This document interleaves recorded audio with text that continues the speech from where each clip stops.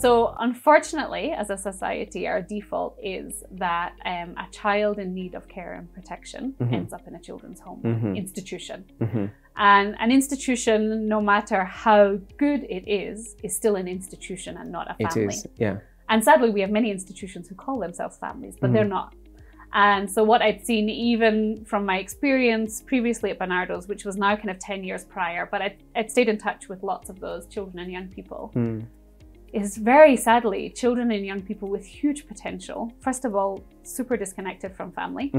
They leave the children's home at age 17, 18, 19, and they don't even know where to begin with family. And family is so important through all of our lives. So to, at that age, be so disconnected and not have that sense of family community, we've done them an injustice at that point.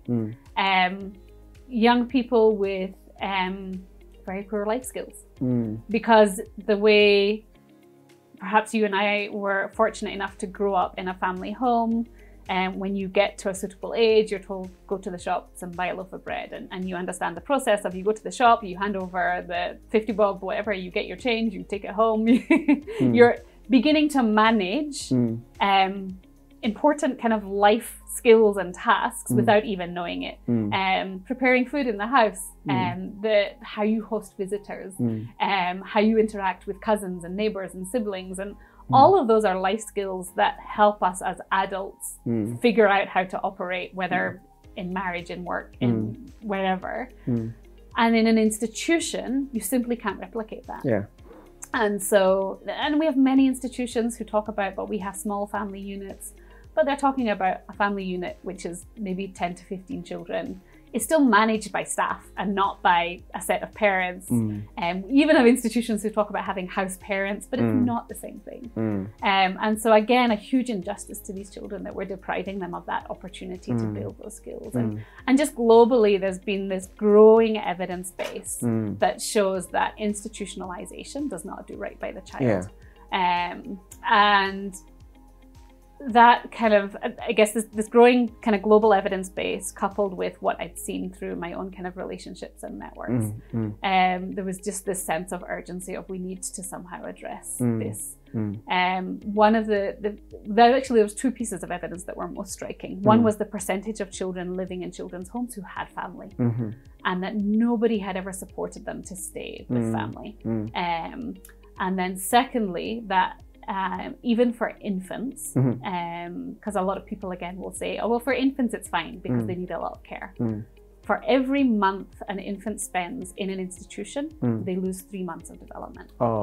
So brain development, which of course impacts on how they learn once they start school, it impacts on how they then relate to other people as they grow. The impact is long-term, so and cognitive skills, socio-emotional skills, everything.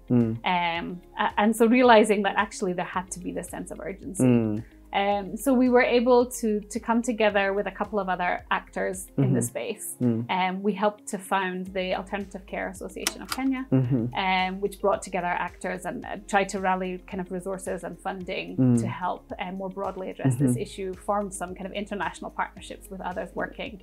Rwanda at that point had done an amazing job of closing down institutions, particularly led through an organization called Hope and Homes. So we partnered with them.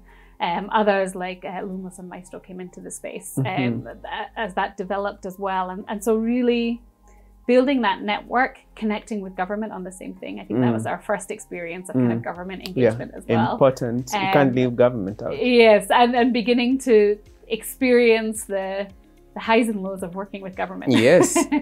Establishing allies, which is fantastic, but then pushing back against like the politics and bureaucracy within the system and trying to make things work for children. So yeah, it was quite the journey, and that became a big piece of our work. And in fact, when I left Vision Africa, that was almost the hardest piece to leave behind, because it was just becoming so kind of vibrant, and there was a lot happening. And even now, it's continued to be a piece of work in the sector that has grown. So yeah, that was some of the big piece. And Seed of Hope continued to grow and flourish.